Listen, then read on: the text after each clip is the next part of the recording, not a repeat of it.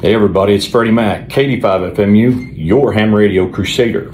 And I just want to let everybody know I just got off the phone with Yaesu Tech Support, spoke with Andoff Berkeley, and he confirmed and they acknowledged there is an issue with DTMF encode on the FTM-500. The firmware upgrade is in the works. He doesn't know an exact release date, but he anticipates it to be in the very near future.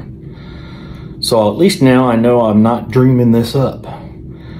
Yaesu has confirmed and acknowledged there is an issue with the FTM-500 encoding DTMF, and the firmware upgrade is in the works. Hallelujah.